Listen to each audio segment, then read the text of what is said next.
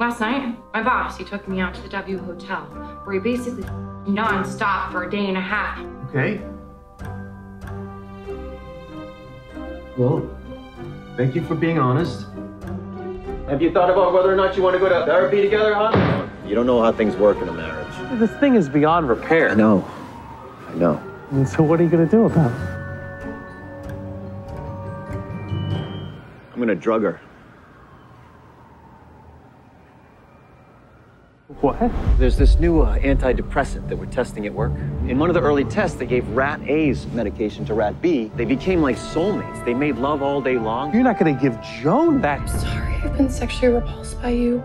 And I'm sorry I've been faking orgasms since after we got married. Although, you could test it on someone else first. You could find some really depressed loser.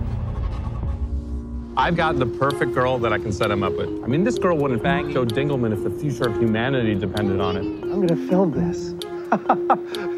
This is my documentary masterpiece. I'll do all the illegals.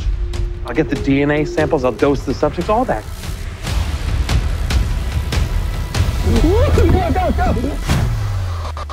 The experiment is over. Maybe we have a lot in common. You and me? Humans and pigeons. Oh. We're gonna fry in hell for this. Hell's a place for people that don't follow their dreams. We're making a movie, bro.